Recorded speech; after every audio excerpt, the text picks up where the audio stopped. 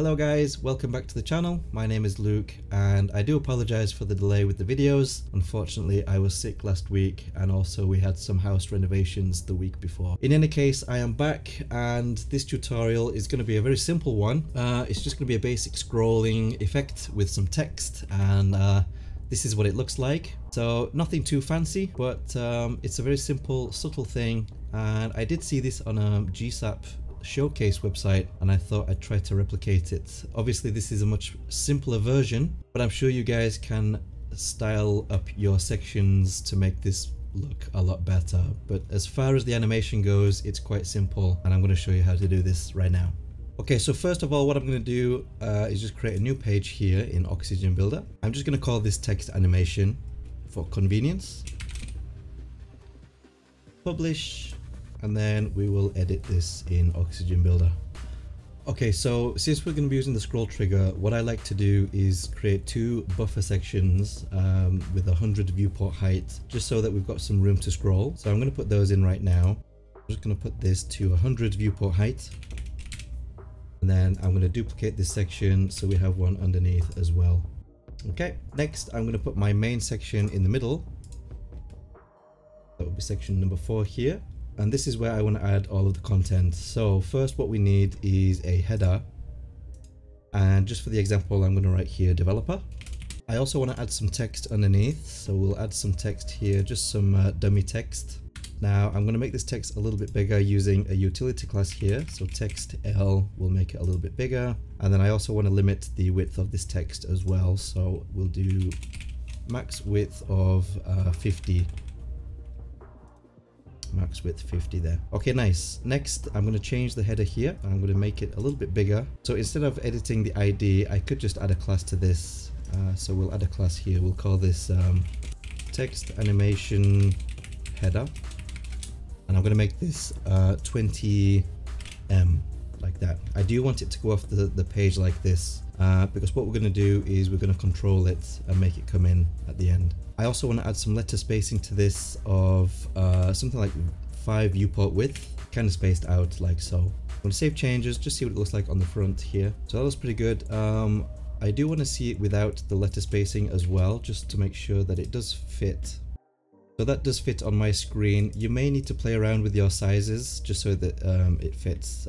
You could also use different values like percentages so that it does always fit on all monitors. But just for demonstration purposes, I'm just going to use this for now. One thing I don't like is the space here, and then it's obviously not lined up with the letters. So I'm just going to indent this text a little bit, and I'm going to add a class to this text as well. So we'll call this one text animation text.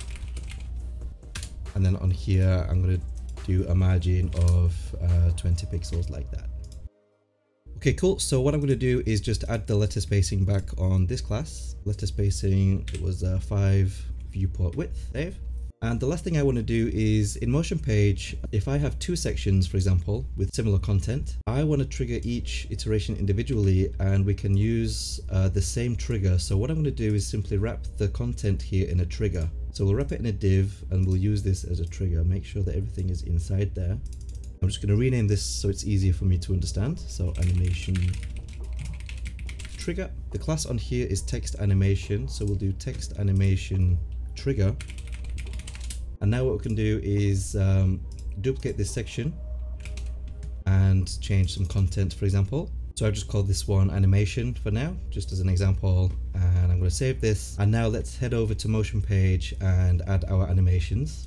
Okay, so I'm just going to create a new timeline here. I'm just going to call this text animation. I'm going to select our newly created page, which is this one.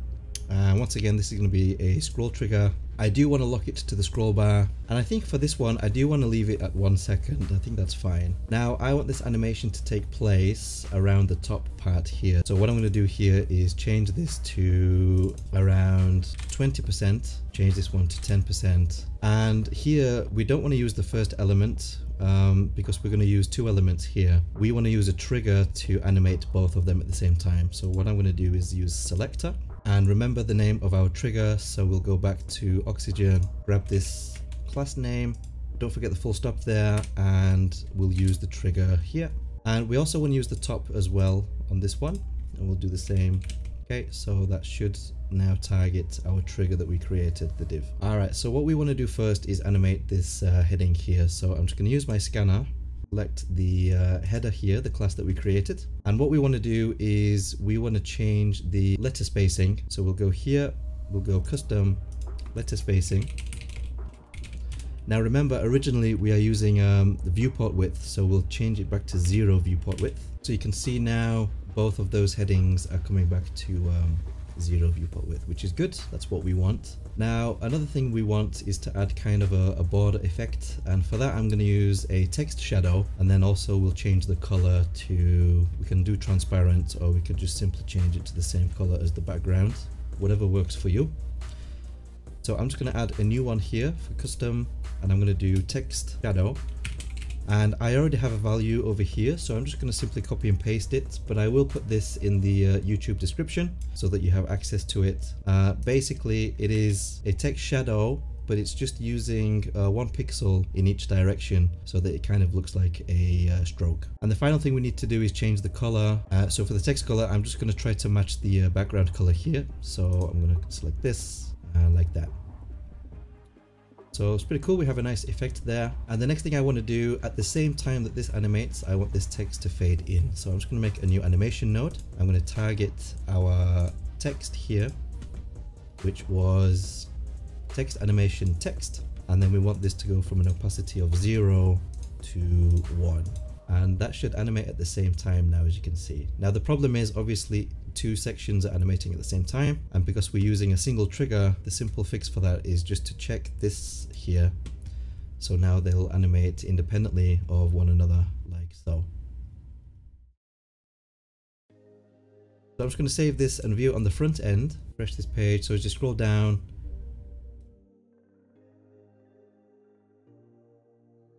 that comes into view like so. Now the stroke there, it's a little bit small, so I could simply change the values to 2 pixels instead. So I'm going to do that right now. I'm just going to change all of these to 2 pixels.